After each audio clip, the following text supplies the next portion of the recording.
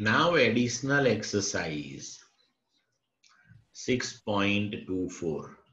A bullet of mass 0.012 kilogram and horizontal speed 70 meter per second strike a block of wood of mass 0.4 kilogram and instantly comes to rest with respect to the block. The block is suspended from the ceiling by means of thin wire. Calculate the height to which the block rises. Also estimate the amount of heat produced in the block.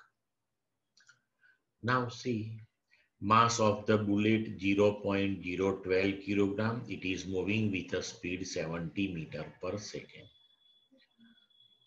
Mass of the block, that is 0.4 kilogram, and speed of the block is 0. Initially block is stationary. Now when bullet hit the block, then bullet embedded in the block, अंदर घुसी गई. Now entire system, bullet plus block, both will move. Okay. Now see, here as per law of conservation of total linear momentum, initial total linear momentum of the system, so that is momentum of bullet mv plus momentum of the block 0, because before collision the block was stationary. Now after collision, bullet embedded into block, means now the mass of the system, that is a small m plus capital M. And suppose this entire system move with velocity v dash. So momentum, that is m plus m into v dash. So v dash equal to m upon m plus m into v. So m, that is 0.012 upon small m 0.012 plus capital M 0.4 into speed 70.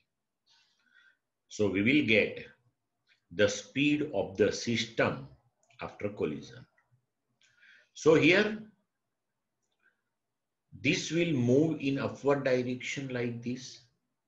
When it reaches at the possible maximum height, at that time this total kinetic energy of this one will be converted into potential energy, because at this height it will be momentarily stationary. So when it starts the motion from the lowermost position with speed v dash, which we already calculated here, so we can say that is with kinetic energy half into mass m plus m into v dash square. And suppose it reaches to height h, or we can say it rises up to height h, then this kinetic energy half m plus m into v dash square converted into potential energy. So potential energy, that is mass into gh. So mass is m plus m into gh. So from both the side, m plus m cancelled. So h equal to v dash square by 2g. Now v dash we calculated here, then substitute the value of g and solve it. You will get the height up to which this entire system rises. Then we have to calculate the amount of heat produced in the block. So amount of heat produced, that is the change in kinetic energy. So initial total kinetic energy of the system half mv square.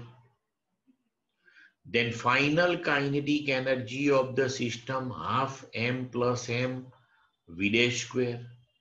So whatever is the difference of this one, that is the heat produced.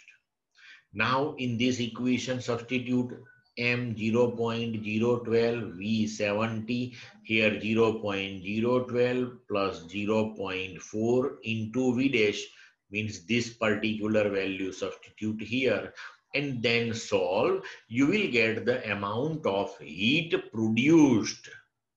Clear?